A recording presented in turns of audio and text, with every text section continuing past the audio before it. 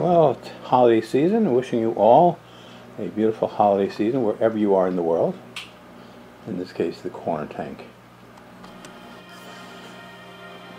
And so here in the tank, nothing especially new. I really am pleased with the swordtails that have grown up so nicely. So they're all homegrown swordtails, and I told you I like swordtails, and for a long while it was hard to get them. And so here we are. And of course you have that betta that I was showing you before. Look at how the color changes as it moves across the tank here. It's blue now.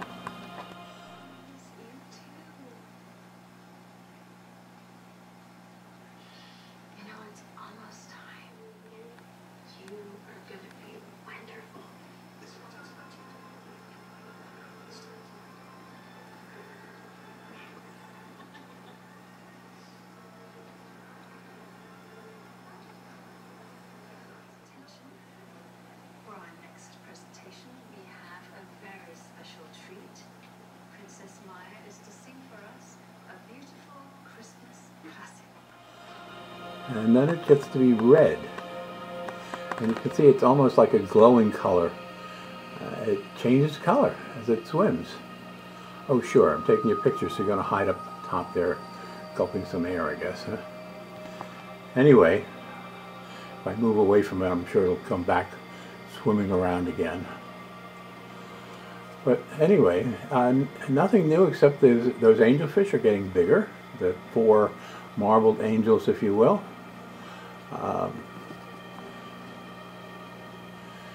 The plants are doing well. That Ludwigia back in the right-hand corner, and now over in the left-hand side too, is just a huge plant. There's that betta. Let's see if I can show you the redness. See the red in the fins? Now it just moved into where it turns less blue and more red. There we go. I'm sorry, keeping up with it. Swimming is kind of tough. But anyway, interesting, my wife found this fish, and she was amazed by the way the colors changed. And you can see that bright red come out against the light blue. We did, as I think I told you in the last video, pick up on what they call Black Friday here in our country, some Cories, which were typically $4, which is a good price to start with, on half price. And so we picked up 5 of them and ended up getting an extra one, 6. And I see 1 or 2 of them on a regular basis here, but the tank is so well planted that any fish can hide and just not show up. And so we have that, and of course that Amazon sword in the center continues to be the centerpiece of this tank. And off to the right you can barely see it, but the Madagascar lace plant is not thriving in the shadows of that Ludwigia, but it's got great root system and has some narrow leaves, and so it's not thriving in terms of growing as much as just hanging in there. And that's my favorite plant of all. And when you have one that can really grow out, it can be such an amazing centerpiece for a tank as I had in Richmond, Virginia many, many years ago. When I say many years ago, I'm talking about, let's see, it was 1975. No, earlier than that. So in the early 70s we moved down there, which would be almost 50 years ago. Oh my God, half a century ago. And I had, the first time I ever found a Madagascar lace plant, and it thrived in that tank, in a tank this size. It grew to almost fill the center of the tank. Never seen it like that since. It lasted probably 6 months before it went through its cycle, and I wasn't recording pictures of things back then. So I have no, you're going to take my word for it. Maybe it's just a fish story, but I'm telling you, it really was exactly what I'm describing for you. Okay. Here we have, of course, the bow tank. Both of those are, for those that are new to our audience here, 55-gallon tanks, and have been around a long while. Interesting here, you see the 2 I'll call them calico, I'm not sure if that's truly true, angelfish in the center. They're a mated pair, and about every 3 or 4 weeks they lay eggs on one of the Amazon sword plants, and you know, a day later they're gone. But meanwhile, the male, I assume it's the male, protects the female. The one in the background is the male, and you can see him move out and sort of challenge anything that comes near the two of them, especially the other angelfish. And up in the upper left-hand corner you have an angelfish which looks similar, only in the sense of having that light color.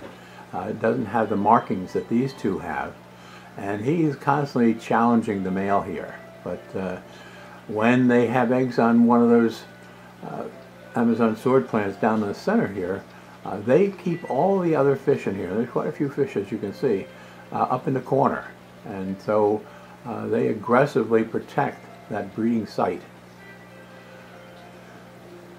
The neons, as you can see here, are doing very well. They add a very nice color flashing around in this tank. There are a good dozen neons in the tank you just saw, the corner tank, but they tend to hide. They were on the smaller side when we bought them, and so they probably are hiding out more to protect themselves. But you can see here, they're doing very well, and I'm very pleased with them. I'm a fan of the neons, and I've had troubles with them in that corner tank some time ago and lost an entire school over time. But the ones here in the bow tank do just fine.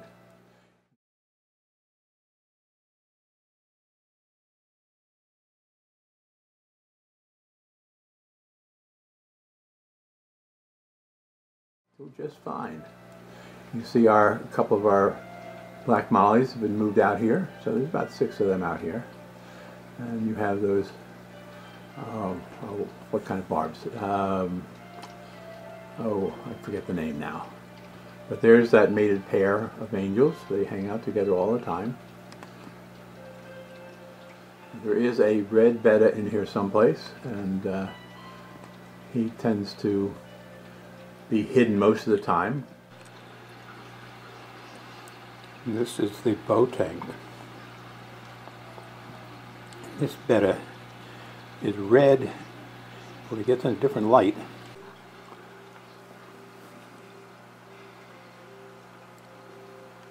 So it came out front, and of course it disappeared in the back. Here he comes. Now let's see if we can catch the change of colors.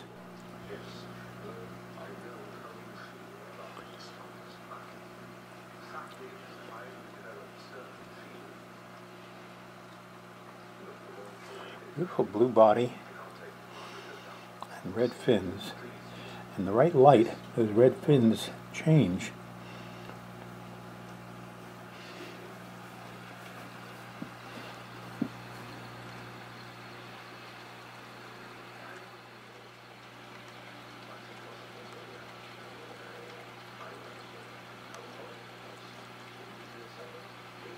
The time.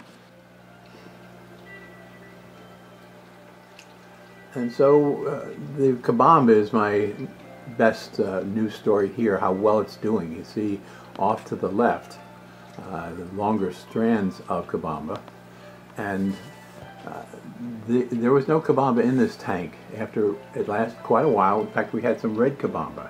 None of that's left, and the rest of the Kabamba either got eaten by the fish or just slowly disappeared. And now repopulating this from the office tank, we've been able to reintroduce it here, and it's thriving nicely.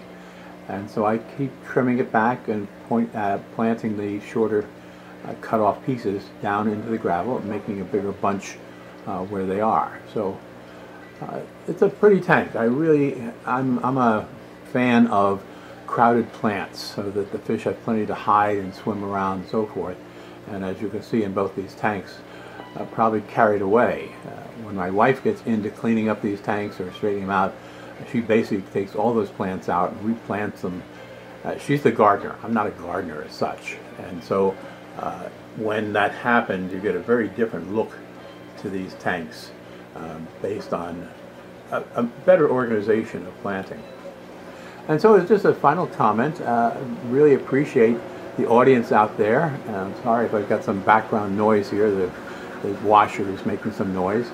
And we've got almost 10,000 views of one of my visits with Bruce, my other fish friend, and constantly sharing with my lifetime friend Ray's widow Joyce, a very good friend, and she is so thrilled that we captured on video some of those visits I had with Ray and just our conversation back and forth, because she can go out to YouTube and hear his voice and just watch us, and she does it quite regularly. So to both my friends, Bruce, Joyce, and my friend Jimmy, he's a fan down in Florida right now on vacation, and my friends around the world, Singapore, Ireland, all of you. Mark, good to talk to you, and always enjoy the conversations and the comments. So thank you, everybody. Enjoy the hobby, as I certainly am.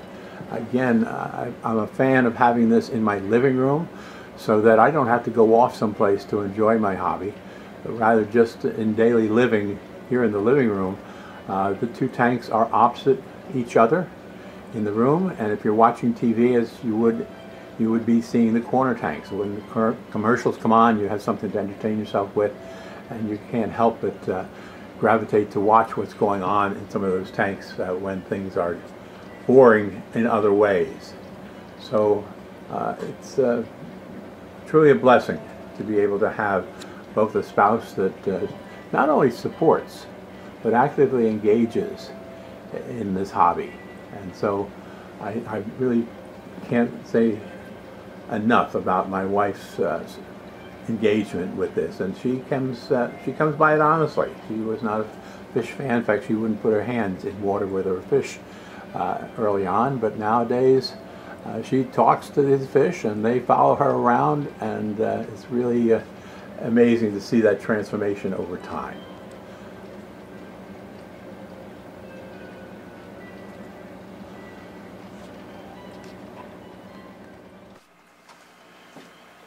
And here in the office tank, nothing new except that Kabamba that you see on the left-hand side there. It's just doing great.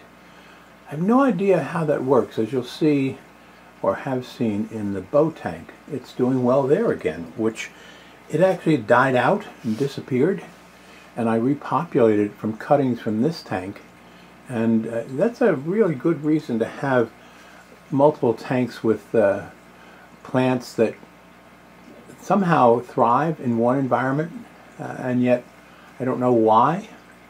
And so it works out well. I love Kabamba. I think it's a beautiful plant, and it really grows nicely. And all the tanks get exactly the same treatment in terms of fertilization. That's CO2, liquid CO2, and leaf zone when I change water once every other week, and the CO2 is a little bit every day. Interesting thing about that, I don't know where you are, if you're outside the United States, whether this is an opportunity for you or not, but the company here in the United States, which I've been very pleased with the service, is called Chewy, C-H-E-W-Y.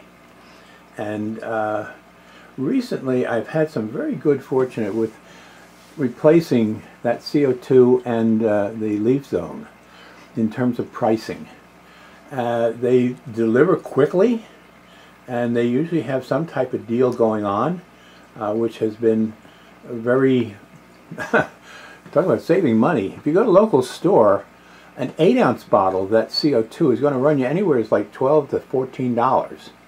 A 16-ounce bottle from Chewy, it runs in the $8 range maybe, and so if you do it by subscription, in other words, allow it to be shipped automatically on any schedule you have, it gets down into the $6.50 range. And for Black Friday, they had a deal, buy two, get one free. So needless to say, I think I ordered 18 of them and saved like $90 off the next best price. And it's really been a big savings. Same thing with the leaf zone. I went back and I said, you know, I use less of that, but I ordered 9 of those, and so I'm good for the next 12 months, roughly. and saved a lot of money in so doing. You see the black mollies here doing very well, as they always have. You saw that betta down in the corner. Oops, sorry about that. That's the blue betta, and he's doing just fine. And this is the blue betta in the office tank. They're so hard to capture. They keep moving around and getting into the shadows. I'll give you some idea. Again, that was $2.99 betta.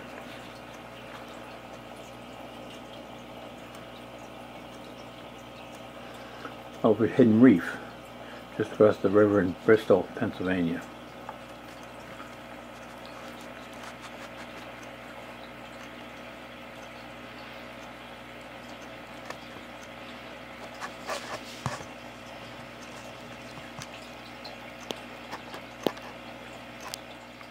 And he's doing just fine here.